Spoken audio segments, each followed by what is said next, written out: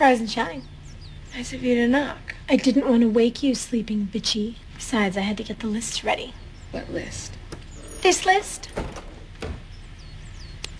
What is that exactly? Since you and I are both officially available again, and tonight is the end of summer beach party, which means partial, if not total naked nudity, I have made a list of all the available guys so that we can avoid the pain and hardship of another Lucas love triangle. You mean the Lucas that we're supposed to live? Okay, I'm sorry, I didn't get any of that. Did you just say something about me puking at a rave? I said the Lucas you're supposedly dating. Not exclusively.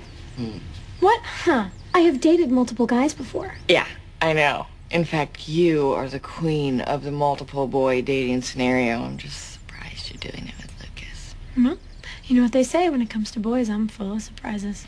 But I thought you were the new responsible Brooke. So last season, Responsible Brooke is good, but Party Brooke is gooder. Check it out. I get Lucas, mouth. Half the guys on the team, I put my first choices here, but we can totally mix and match. Any and all lifeguards. Nathan's Uncle Cooper's so hot. Larry. Whoa. Larry, like, my dad, Larry? Of course. He's my hot dad fantasy. Oh. Peyton, he is a total dilf. And besides, I gave you Dan. And I get Dave Grohl from the Foo Fighters. You get Jake, as promised, Nathan, but he comes with an asterisk because nobody knows what the hell is going on with him and Haley in high school married limbo.